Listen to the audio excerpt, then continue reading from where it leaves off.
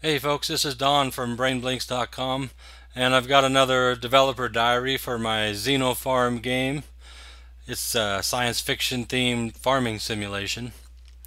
And this is the second diary, so if you want to find out what the game is all about and what I have planned for it, go ahead and check out the first one. I'll put a link down below in the description area.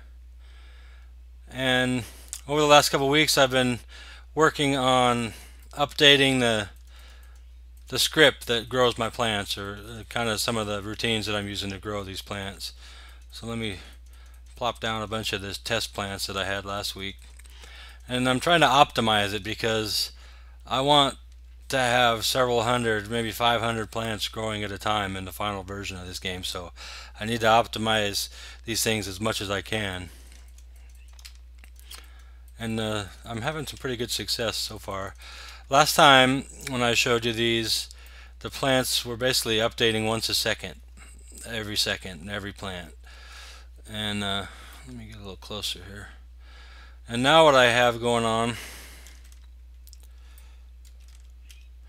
is dependent on how close the plants are to the player. So um, if a plant is very close to a player, it'll update maybe 5 times a second. And if a plant is far away from the player, it'll only update once every second, or every 4 seconds, or every 10 seconds if it gets very far away. So this really lowers the amount of processing power I need, and at the same time makes things look even better. Um, when you're close up to a plant, they animate very quickly and it looks really smooth, and the ones far away, it doesn't really matter that much if they're how often they're updating, and it almost looks better when they're not updating at all, the way I have these ones set up. So I'm very happy with the way this has turned out. And they still do their thing even though they're not updating their shapes. They'll still drop the fruit and um, do everything that they're doing. You just won't be able to see the updates until you either get closer or it does eventually update itself.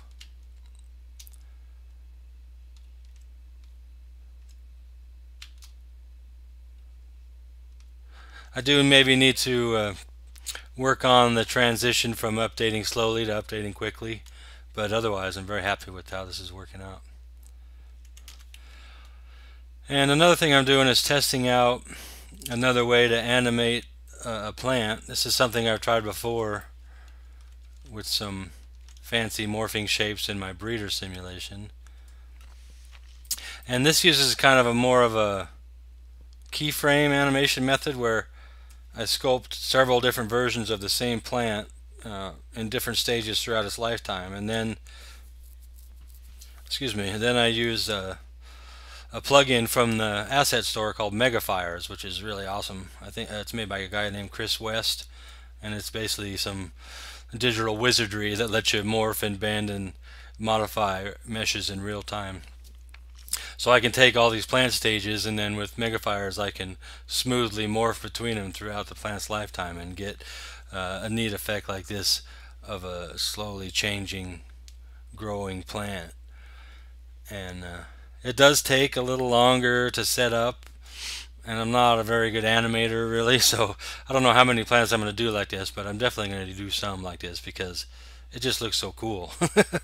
And I can also use some of the different modifiers in the plugin to change the plant so that each one is slightly different from the one before by bending the leaves or adding a little bit more of one shape than the other. It's really a powerful tool. One of the best things I bought on the asset store, actually. And I actually did a stress test with these plants here the other day, and I had 500 of them growing and morphing all at one time.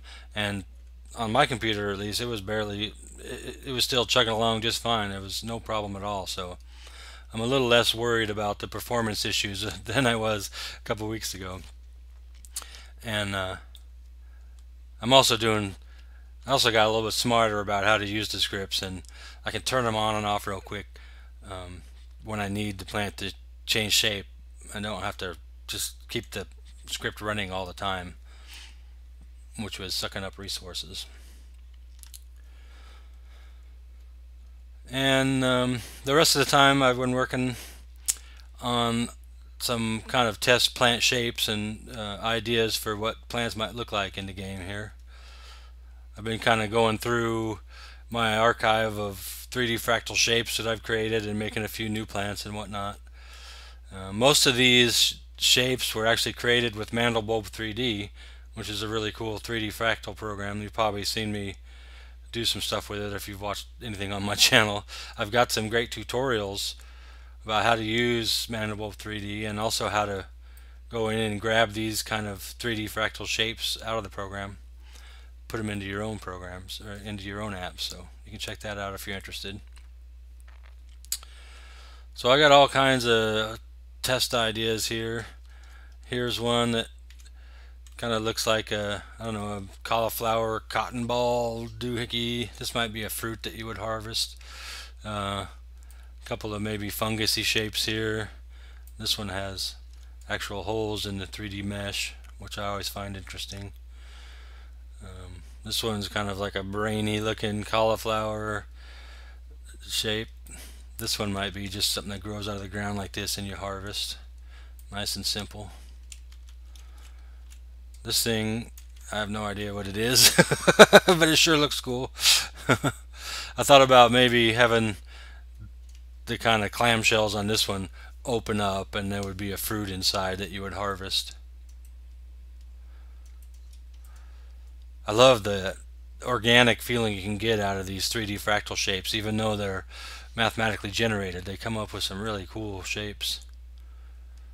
Here's another, this one's another 3D fractal, who knows what it is shape, but I was thinking about maybe having these orange parts grow over time and you could harvest them off the plant. And I have no idea what that is. This one, it's one of my favorite new ones that I made this week.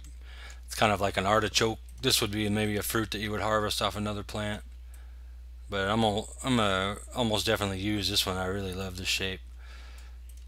Really very natural looking.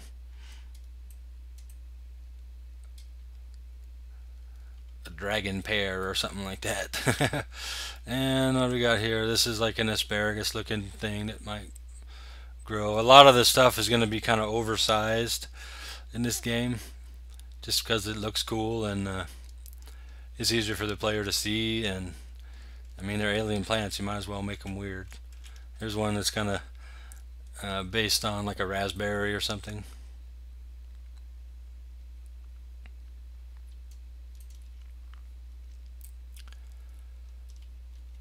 This one is it didn't come out so well. It didn't make the transition from high poly model to low poly very well, so I'm gonna have to try this again because I really like this shape.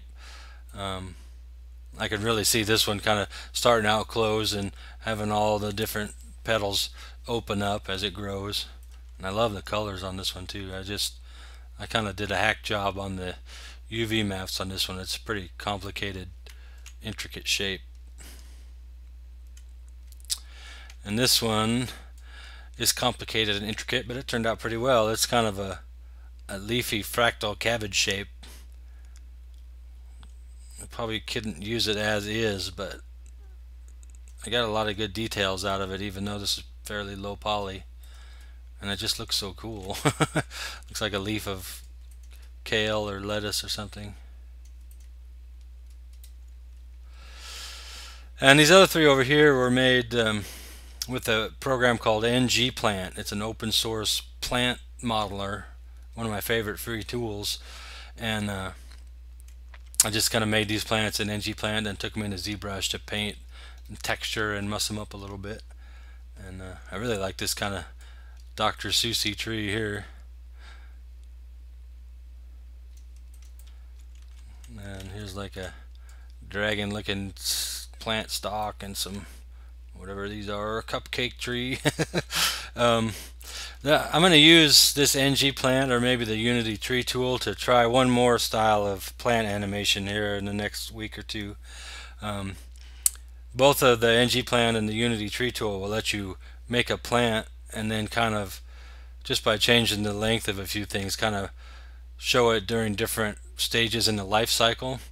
So what I might be able to do is just make like a dozen different models of the same tree throughout its lifetime, and then as the tree grows, just kind of swap those out to make the life cycle. And it'd be kind of a cross between this just changing the size of things method and the morphing megafire shape. It would also be easier for me to make than those morphing megafire shapes, so it'd kind of be a neat trade-off between the two techniques I've tried already.